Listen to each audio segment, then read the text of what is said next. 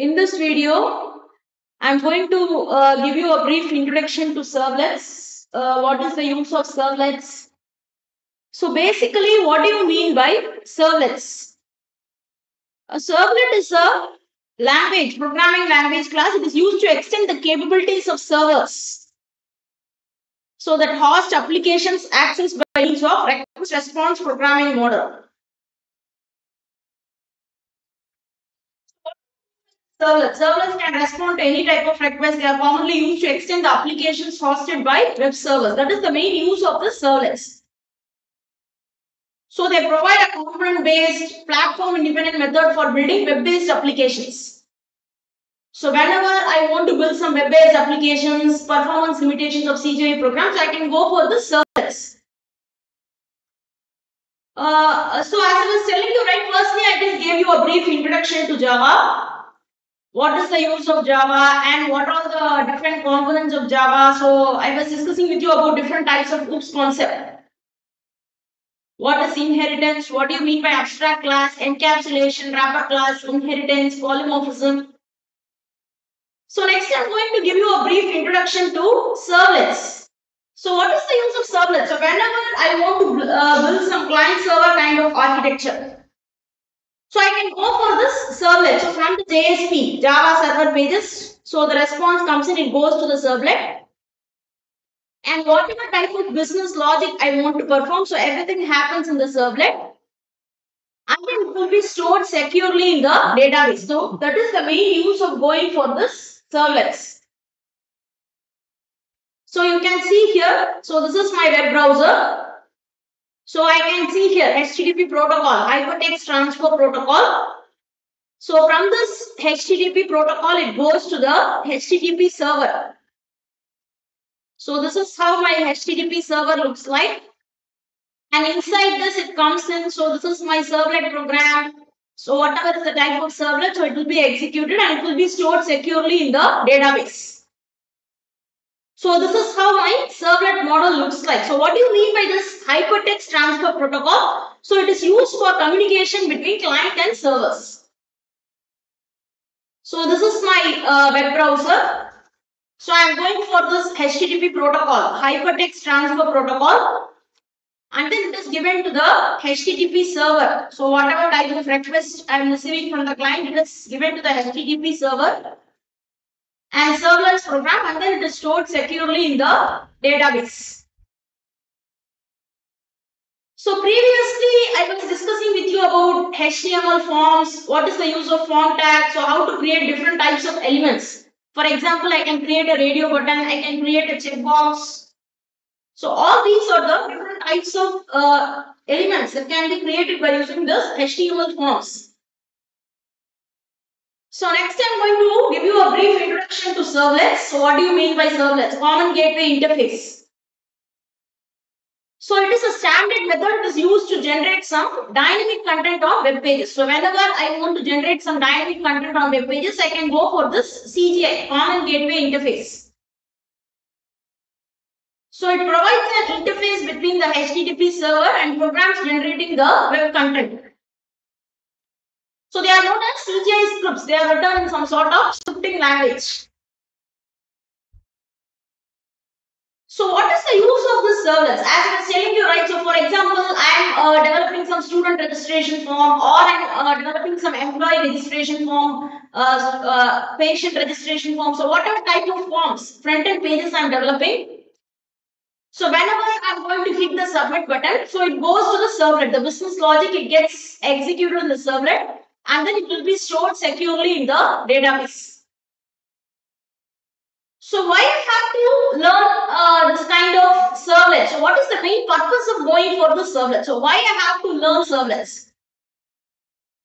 So using these servlets, I can collect some input from the users through web page forms. So as I was telling you, right, so what is the main purpose of this servlets? So I can present records from a database or another source and create web pages dynamically.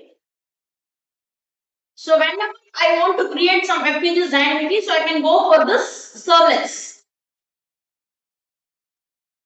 Clear with this? So they often serve the same purpose as programs implemented using the CGI. So Common Gateway Interface. So they offer several advantages. For example, performance is significantly better. So servlets execute within the address space of a web server. So it is not necessary to create a separate process to handle each client request. So why we have to go for this kind of servlets? So all these are the major advantages. Performance is significantly better. So whenever I want to collect some pages from website, say for example, I can go for registration form or patient registration form. I'm going to collect some details from the front end page. It is stored in the servlets and finally it will be stored in the backend database. So why we have to go for this servlet? It is independent, platform independent. So it can run on any type of operating system. It can run on Windows operating system. It can run on Unix, Linux. So it can run on any type of operating system. They are platform independent. So Java Security Manager on the server, it enforces a set of instructions to protect the resources on a server machine. Servlets are trusted. So the full functionality of the Java class libraries, it is available to a servlet. So they can communicate with applets, database, software. So all these are the reasons why I have to go for this servlet.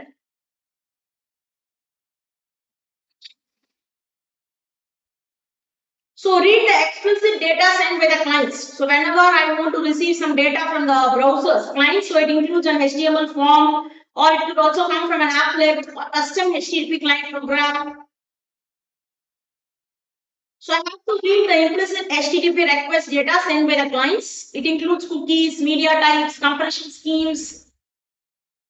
So all these are the different applications of servlet. So what is the main use of servlet? So far I was discussing about HTML. What do you mean by hypertext markup language? So next I'm going to give you a brief introduction to servlet. So what is the use of the servlet? They process the data and they generate the results. So the process may require talking to a database, executing an RMI, invoking a web service, computing the response. So all these are the different applications of servlet. So why I have to go for this kind of servlet mechanism? So I have to send the explicit data to the client's browsers.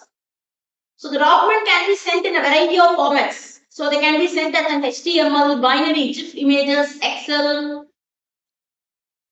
So I have to send the implicit HTTP response to the client's web browsers. So it includes telling the browsers or other clients what type of document is being returned, setting cookies, caching parameters. Clear with this? So all these are the different applications of servlets. So why I have to go for this servlets? So basically what are servlets? They are the programs that run on a web browser application server. And they act as a middle layer. As I was telling you, right? So they comes in between. So a servlet, it acts as a middle layer between the request coming from a web browser or applications on the database HTTP server. So using servlets, I can collect input from the users through the web page forms, present records from a database or another source, and create web pages dynamically. So what is the use of this kind of servlet? So it acts like a middle layer. It comes in between the request coming from a web browser and database or applications on the HTTP server. So using the servlets, I can collect input from the users through web page forms, present records from a database or another source, and create web pages dynamically. So they offer the following advantages. So what are the different advantages of going for the servlets? So all these are the different advantages of going for this servlets. So performance is significantly better. So whenever I am going to go for the servlet mechanism, the performance is significantly better. So servlets, they execute within the address space of a web browser. So whenever I want to use any of the functionalities of servlets, they are execute within the address space of a web browser. And it's not necessary to create separate process in order to handle each client request. It is not necessary to create separate process. Servlets are platform independent because they are written in Java language. So as I was telling you, right, so one of the main reasons why you have to go for the servlets is they are platform independent. They are written in Java language. They can run on any type of platform. They can run on Windows operating system. They can run on Unix, Linux. They can run on any type of operating system. So servlets are platform independent. So since they are in Java language, they are platform independent. So security management on the server. So it enforces a set of instructions to protect the resources on a server machine. So the full functionality of Java class libraries is available to a servlet. It can communicate with applets, database.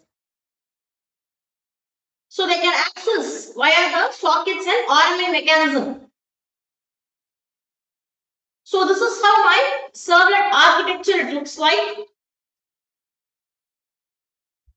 So I'm having this web browser. So I'm having this HTTP protocol, hypertext transfer protocol. It is given to the HTTP server.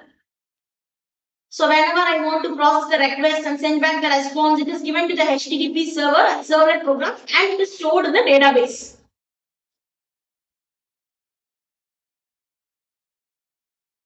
Clear with this? So what are the different tasks a servlet performs? So all these are the different tasks. So from the architecture you can understand. So what is the main functionality of servlets? So why I have to go for the servlets? Mainly whenever I am building any kind of client server architecture, the servlet it acts like a middle layer. It comes in between. It is used to process the client request and send the response back to the web browser. So they perform the following tasks. They read the explicit data sent by the clients. So whenever the clients they are going to read the data, they read the explicit data sent by the client's browsers. So it includes an HTML form on a web page, or it could also come from an applet or a custom HTTP client program. So they are used to read the implicit HTTP request data sent by the client's browsers. This includes cookies, media types, compression schemes. They process the data and generate the results. So all these are the different tasks performed by the servlets. So this process may require talking to a database, executing an RMI, invoking a web service, or computing the response directly. So they send the explicit data to the client's browsers. So the document can be sent in a variety of formats, including text, HTML or XML. So the document can be sent in a variety of formats. So they can be binary GIF images, Excel. They send the implicit HTTP response to the client's browsers. This includes telling the browsers or clients what type of document is being returned. So setting cookies and caching parameters and other such tasks. So all these are the different operations.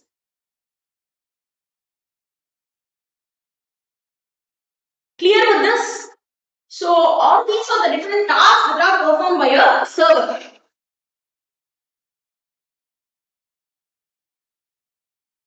So Java servlets or the Java classes, they are run by a web server that has an interpreter that supports the Java servlet specification.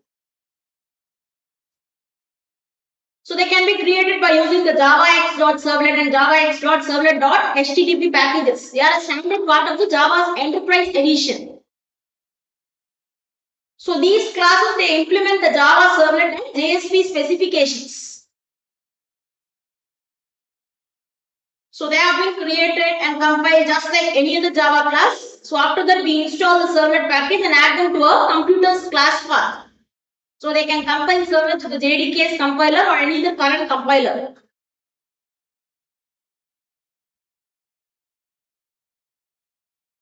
Clear with this? So what are the different tasks? So all these are the different tasks that are executed by the servlets. They send the explicit data to the clients.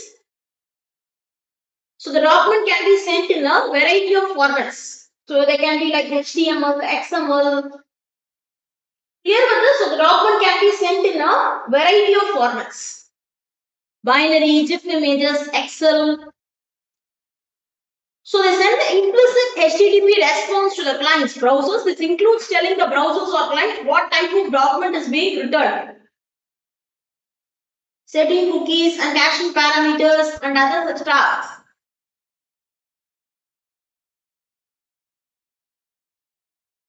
So they are the Java classes run by a web server that has an interpreter that supports the Java servlet specification. They can be created using javax.servlet and javax.servlet.http packages.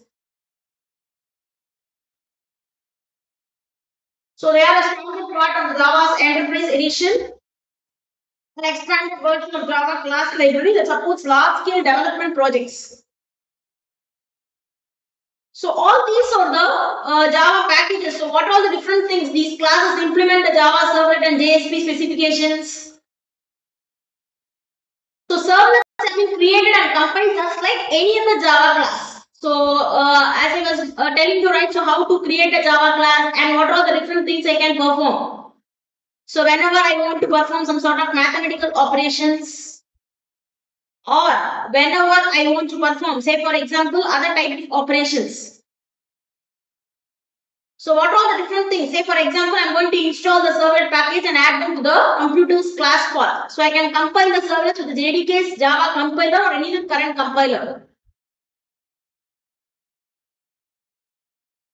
Clear with this? So till this part, whatever I am speaking, everything is clear. So what is the use of servlets? So from this picture, pictorially you can understand. So what are the different blocks that are involved in the servlet architecture? So all these are the different blocks that are involved in the servlet architecture. So it contains a web browser. So from the web browser, HTTP protocol, so it receives, so whatever client request they are giving, so it is being processed by the server. So servlet program, it is being stored in the database and they send the response back to the web browser. So this is how my servlet architecture looks like. So I can read the implicit HTTP request data sent by the client's browsers. It includes cookies, media types, compression schemes. The browser understands, they process the data and generate the results. Clear with this? They read the explicit data sent by the client. So all these are the different operations, tasks that are performed by the servlets. So servlets can be created using javax.servlet and servlet.http packages.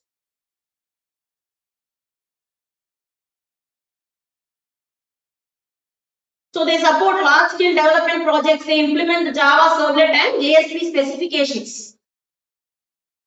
So they have been created and compiled just like any other Java class. We install the servlet packages and add them to the computer's class path. So we can compile servlets with the JDK's compiler or any other current compiler. So the following are the paths followed by a servlet. So the servlet is initialized by calling the init method. So firstly we have to initialize the servlet. And then the servlet calls the service method to process the client's request. So whenever, so all these are the different parts that are followed by a servlet. So the servlet is initialized. Firstly, I need to initialize the servlet by calling the init method. So after initializing the servlet, it calls the service method to process the client's request. So all these are the different parts or steps involved in using a servlet. So servlet life cycle. So what do you mean by a life cycle? So a servlet life cycle can be defined as the entire process from its creation to the destruction. So what are the different steps that are involved? So I am just defining, illustrating the steps involved in the life cycle of a servlet. So the servlet is initialized by calling the init method. The servlet calls the service method to process the client's request. So all these are the different steps involved in the creation of a servlet. It is initialized by calling the init method. So it calls the service method to process a client's request. The servlet is terminated by calling the destroy method. So all these are the different steps involved in the life cycle of a servlet. Finally, the servlet is garbage collected by the garbage collector of JVM, Java Virtual Machine. So all these are the different paths that are followed by a servlet. So it is initialized by calling the init method. So firstly, I need to initialize the servlet. So the servlet is initialized by calling the init method. And then it calls the service method. So after initialization, it calls the service method to process the client's request. So whatever type of from the web browser I am receiving some request, so it is processed in the service method. It's terminated. Finally, the servlet is terminated by calling the destroy method. So all these are the different steps involved in the life cycle of a servlet. So what happens in the init method? So firstly, I just gave you a brief introduction. So in the entire life cycle, what are the different methods that are involved in the servlet life cycle? So next I am going to discuss with you about each and every type of method. So what are the different methods that are involved in the life cycle of a servlet?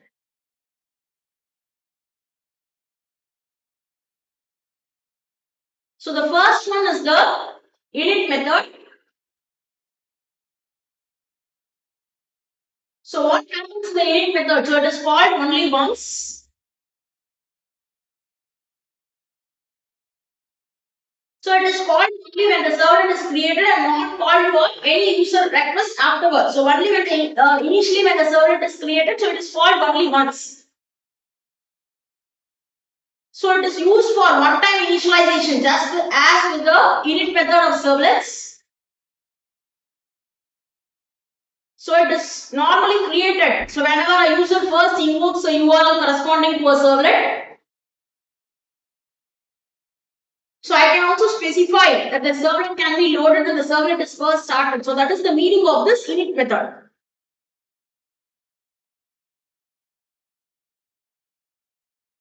So what is the use of this init method? So whenever the user he invokes a servlet, a single instance of each servlet gets created with each user request. So whenever each and every user is going to request, so it results in a new thread that is handed off to do get and do post method. So the init method simply creates or loads some data that will be used throughout the life cycle of a servlet.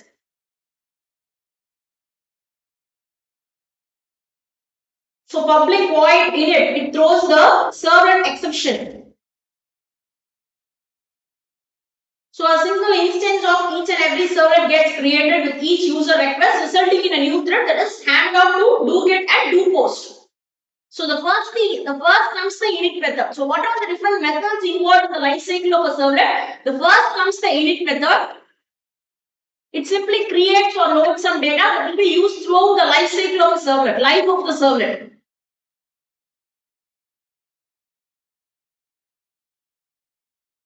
So after the init method, the next comes the service method. So what is the use of the service method? So it is the main method to perform the actual task. So whatever type of task I need to perform, so everything happens in the service method. Clear? So what are the different methods that are involved in the life cycle of a servlet? So all these are the different methods that are involved. The first one is the init method. So the next comes the service method. So what is the use of this service method? So service method, it is the main method. So as I was telling you, right, so what is the use of this service method? It is the main method to perform the actual task. So after initializing, so whatever actual task I want to perform, so it happens in the service method. It is the main method. So as I was telling you, right, so as the name correctly goes, it is the main method to perform the actual task. So after what happens in the service method? The servlet container, that is the web server calls the service method to handle the request coming from the client browsers. to write the formatted response back to the clients. So all these are the different methods involved in the life cycle of a servlet. So each time the server receives a request for a servlet, the server spawns a new thread and calls the service. So the service method checks the HTTP request type. For example, it can be a get request, post request, delete, do get, do post. So all these are the different methods as appropriate. So you can see here, this is the method signature.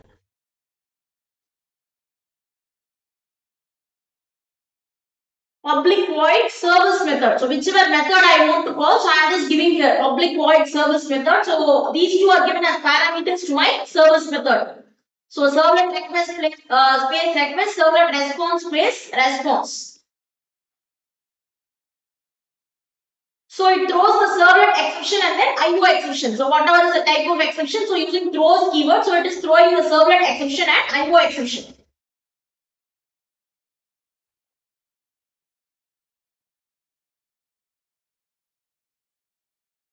So the service method is called by the container. Service method invokes do get, do post, do put. So in this service method, so you can invoke any of these methods, do get method, do post method. So I'm going to override do get method or do post method depending on what type of request we receive from the client. So the do get and do post method, they are the most frequently used method within each service request. Clear? So all these, the service method. So after init method, in the service method, so whether it can be a get request or a post request. So these two are the different types of methods used in the service of a servlet class. So what is the use of do get method and what is the use of do post method? So a get request results from a normal request for a URL or from an HTML form. So this is the corresponding syntax or declaration of a do get method. So public void do get. So if it is not going to return anything, so public void do get. So I am giving corresponding request and response. HTTP servlet request and HTTP servlet response. So it throws the servlet exception and IO exception.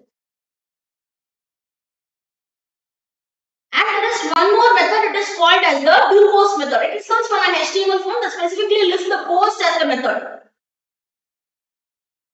So it contains all these parameters. It can go for a HTTP request, response parameters. It throws the servlet exception and IO exception.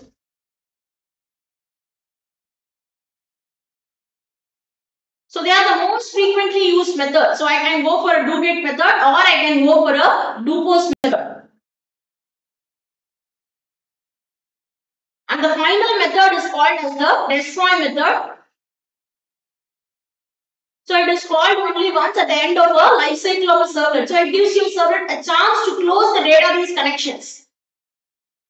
So whenever I want to close the database connections, I want to destroy. So all these are the, firstly I have to start the method. So I'm going for an init method. So after starting, so I'm going for a service method. So whatever business transactions, whether it can be a get request or a post request. So everything happens in the service method and finally it comes the destroy method. So what is the use of this destroy method? It gives the server a chance to close the database connections. So whenever I want to close any database connections, so after the destroy method, the server object is marked for garbage collection.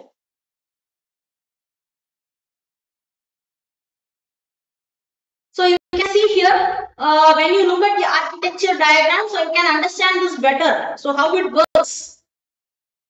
So far I was discussing with you about servlets, what are the different things that are involved in the servlet. So when you look at the architecture diagram, so you can just understand how it works. So it just contains a servlet container. So here comes the JVM, Java Virtual Machine. So here comes the servlet container. So and then goes the three threads, thread A, thread B, and then thread C. So all these are the different methods involved in the life cycle of a servlet. So it contains the init method, service method, and then destroy method. So it receives the client request and it sends the response back to the web browser. So firstly, so the HTTP request coming to the server or delegated to the servlet container. So the servlet container loads the servlet before invoking the service method. So then the servlet container handles multiple requests by spawning multiple threads, each thread executing the service method of a single instance of a servlet.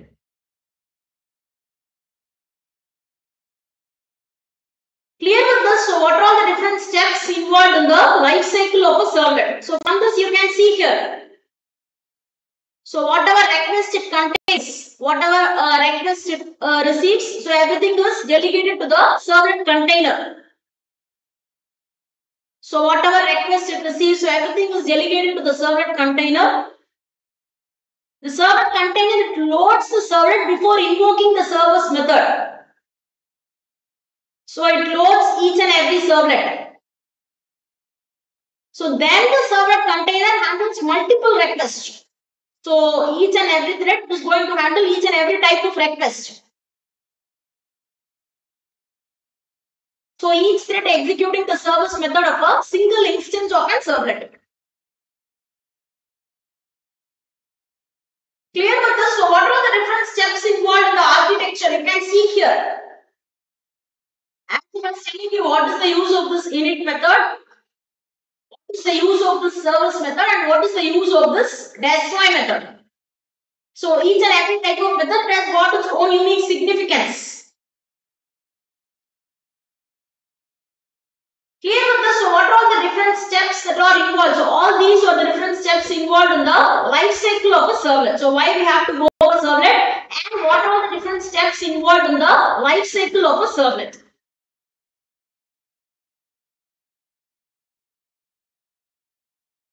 So I am going to give you some examples of tables.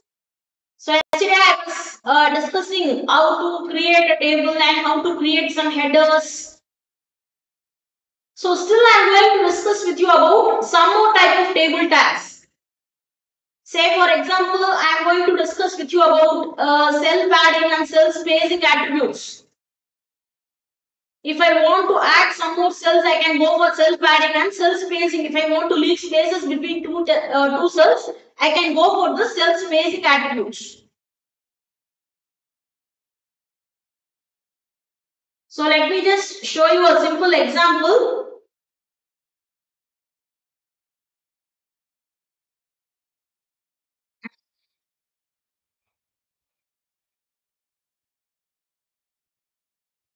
So you can just see here.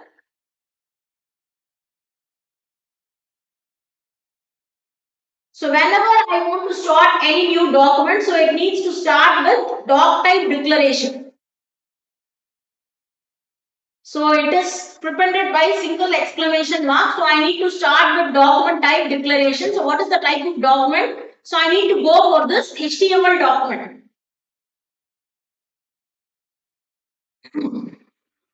So I am having this HTML tag. So I can go for this HTML. So I am going for this head tag. And title. So whatever is the title I am giving here as HTML cells or cell padding. So I am having a starting title tag and an ending title tag. So I am having this body tag. So whenever I am having this table border property. So as I was telling you, right, so whenever I am going to discuss with you about HTML language, so everything is based on tags and attributes.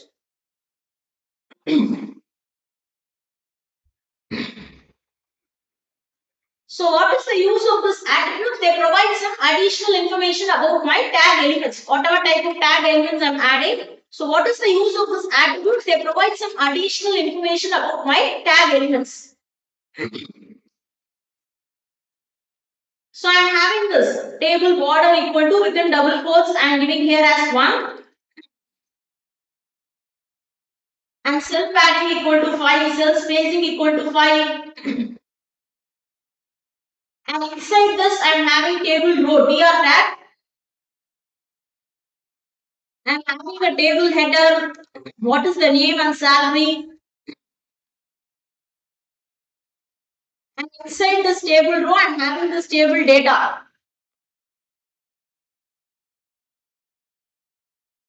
So whatever is the table data and then I am using this Ramya and I can say I can go for some other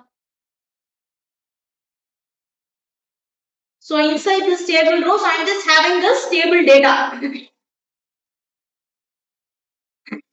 So it is having a starting tr tag and an ending tr tag. So let me just show you a simple example of this.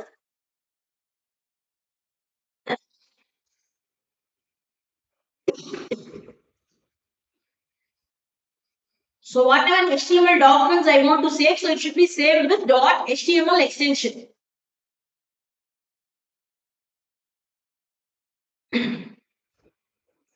So you can see here, so within each and every cell, so whatever spacing I have given, so I can go for cell spacing and cell padding attributes. So whenever I want to add some cells or whenever I want to leave space between cells. So whatever type of customizations I want to perform, so I can perform any type of customizations. Similarly, if I want to add some background color to my table, so whatever features I want to add, I can just add so.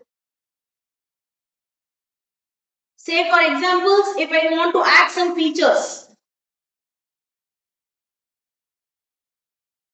So you can see here, so it is prepended with single exclamation mark. So whenever I want to start any type of HTML document, it is prepended by a single exclamation mark, doc type. So inside this, I am having a starting HTML tag. So in case of hypertext markup language, everything is based on tags and attributes.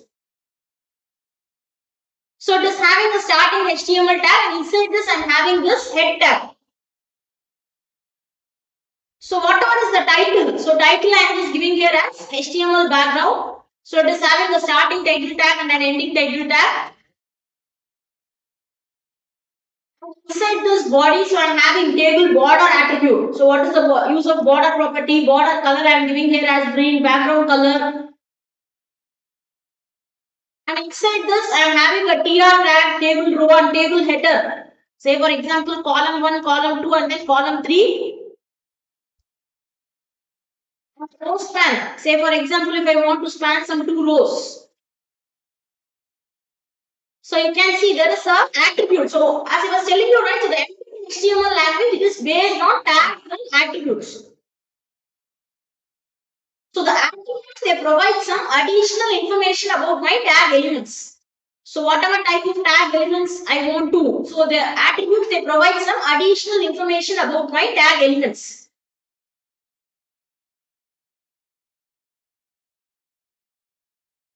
So let me just show you a simple example of this. So you can see here. So whatever is the background color, so I am just giving the corresponding background color. So this is my column 1, column 2 and then column 3. And row 1, cell 1. So row 1, cell 2. So you can see here, this is my cell 3. So row 3 and then cell 1. With this, I am just stopping today.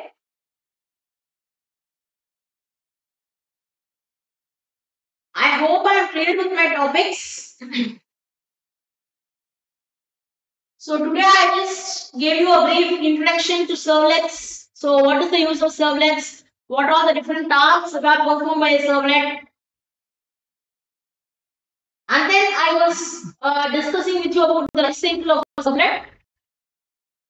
If you are interested, you can go to InstaMojo register for Java Full Stack Internship Program, JFSMC2. This is the coupon code. Once you register for the internship, you will be getting access to the PPTs, the recorded videos, the project files, how the projects are being developed. You will be gaining more practical knowledge. Once you attend this masterclass for 25 days, you will be receiving a free webinar certificate. And the internship users, they will be receiving the internship certificate as well as a participation certificate. If you are interested, you can go to InstaMojo and you can register for Java Full Stack Internship Program, JFSMC2. This is the coupon code. Once you register for the internship, you will be getting access to the PPTs, the recorded videos, the project files, how the projects are being developed. You will be gaining more practical knowledge. Once you attend this masterclass for 25 days, you will be receiving a free webinar certificate. And the internship users, they will be receiving the internship certificate as well as the participation certificate. If you are interested, you can register for Web Development Full Stack Internship Program. So it is going to start from 28 December and it will continue till 27 January. Every day the classes will be conducted live in the YouTube channel from 7 to 7:45 in the evening.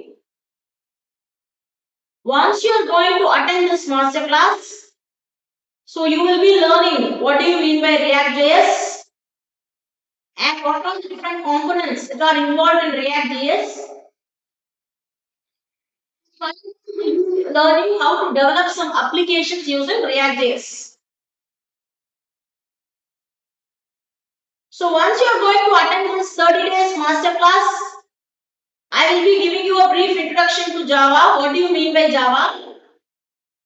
And what are the different groups concepts? What do you mean by inheritance, polymorphism? Then I will be discussing with you about HTML. What do you mean by hypertext markup language? How to develop web pages using HTML. I will give you a brief introduction to servlets. What is the use of servlets? Discussing with you, I will give you a brief introduction to React.js. What do you mean by React.js? And then I will be discussing with you about SQL, Structured Query Language. How to connect Java with the database.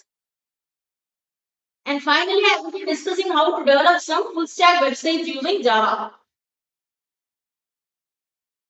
With this, I am just stopping this video. If you have any queries, you can post your queries in the comment section. Remaining things, I will just continue in my next videos.